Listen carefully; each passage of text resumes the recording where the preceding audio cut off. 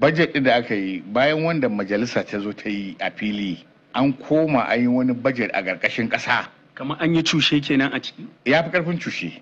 Kamar an ce an yi budget na trillion 28 misali kenan. Amma mu da muka ƙididdige sai muka ga budget ɗin nan wajen kusan trillion 25 ne, so kaga akwai trillion 3 a ina suke.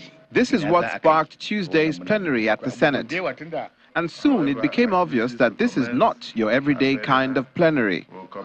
Senator Solomon Adiola fired the first salvo, citing relevant sections of the Senate rule on how his privilege and that of the entire Senate has been breached by the chairman of the Northern Senators Forum, Abdul Ningi, through an interview he granted to the BBC. My privilege has been breached. Also, because I am one of those that participated in the passage of the 2024 appropriation bill. Because preparation of budgets is not only the sole responsibility of the Senate, it includes the Federal House of Reps and even the executive. But as chairman chairing the Senate Committee on Appropriation, who actively participated in the preparation of this document, and for what have transpired within the last 3 days, my privilege has been breached. To prove his point, he reads the transcript of the interview, which was originally granted in Hausa. It was said that there was a budget of 28 trillion, but what was passed was 25 trillion. So there is a 3 trillion on top. Where are they? Where is it going? So we need to know this. There are a lot of Senator Adiola disagrees with the major components of the interview, especially the one bordering on the size of the budget passed. He goes on to explain the reasons why some figures are not captured in the budget breakdown. There are agencies of the government whose budgets and their details are not contained in this document. Agencies such as the judiciary. The judiciary budget details is not contained in this document. The National Assembly budget details is not contained in this document. The INEC budget details is not contained in this document. The man at the center of the controversy is given a chance to defend himself. Let me concur to about 80% of the translation read out by Senator Yai. I think they have done a fair job, except on some issues that they could not understand. First, I have never said somebody was blinded. Secondly, I have never said the budget was funded. Mr. President, as I speak to you, I do not know your take-home pay. You know my own. The senators also have a grudge to pick with Senator Kawu from Kano State for posting Senator Ningi's comments on the Northern Senators platform. This is what he had to say about his action. There was a post at so many platforms, which I posted it to our Northern Senators Forum. Northern Senators Forum. There was no place and nobody hacked my account. And I stand to be corrected. Nobody hacked my account. Following the submissions by Senators Ningi and Kawu, the situation in the Senate became heated and rowdy. If we want to go into those issues, excuse me, if we want to go into those issues, yes. So I think that Senator Ningi,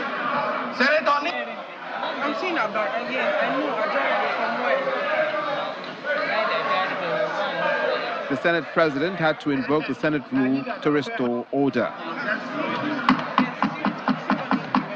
Distinguished senators, take your seat, please.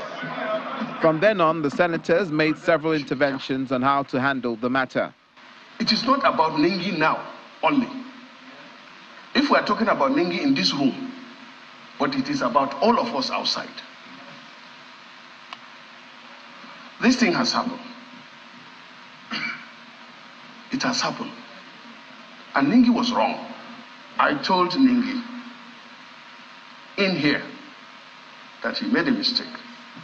that he stand up and apologize to us first, then apologize that, look, this even figure that I'm looking for 3 trillion is here. I'm sorry for the embarrassment I've caused. That is what I'm suggesting.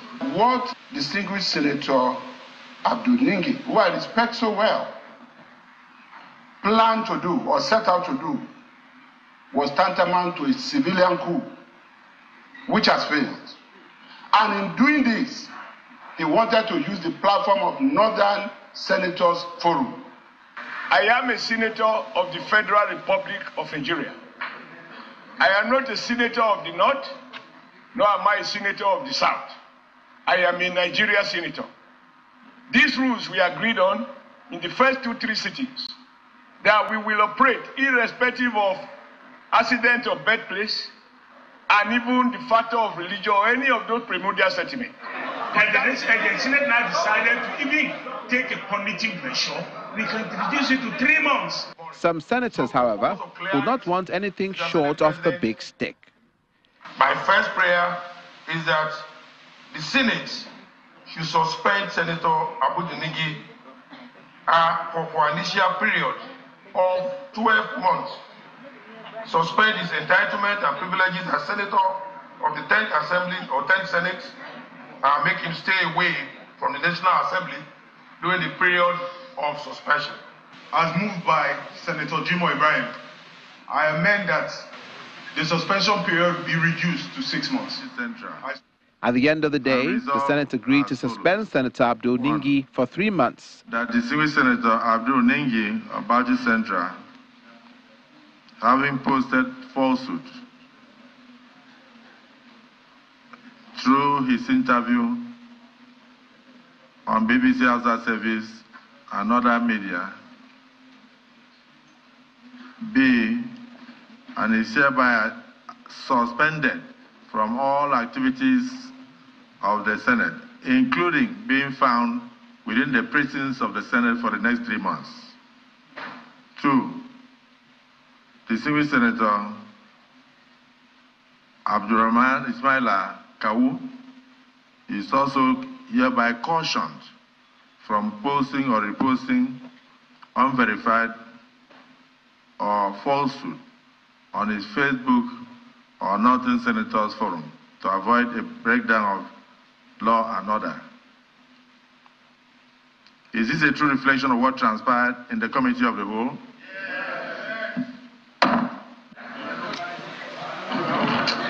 Immediately after the pronouncement was made, Senator Ningi was led out of the floor of the Senate by one of the sergeants-at-arms. The Senate reversed to plenary.